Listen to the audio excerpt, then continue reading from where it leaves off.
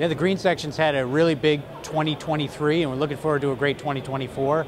You know, as always, the USGA is contributing more millions of dollars to our Davis Research Grant Program, which the USGA has invested over $50 million in research over the last 30 years or so.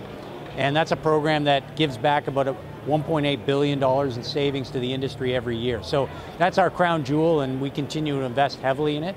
Last year, 2023, we launched our 15, 30, 45 water initiative, where the USGA is investing $30 million over the next 15 years to really help golf courses significantly reduce their consumption of water. And so we got that program really kicked off this year, and that's a big focus of not only that initiative, but the Davis program in general. We're here at the GCSAA Conference and Trade Show in Phoenix, Arizona, where we're launching our GS3 Smart Ball, which we've been calling the smartest ball in golf. With one ball, we can do 4 unique measurements. We can do a firmness using the drop test, and then we can capture green speed, smoothness, and trueness while doing a roll test. It really helps superintendents quantify the quality of the putting surface, which we know impacts the golfer experience more than any other turf surface on the golf course. Yeah, over the first year of usage, we've seen a lot of exciting results with our customers and our agronomists.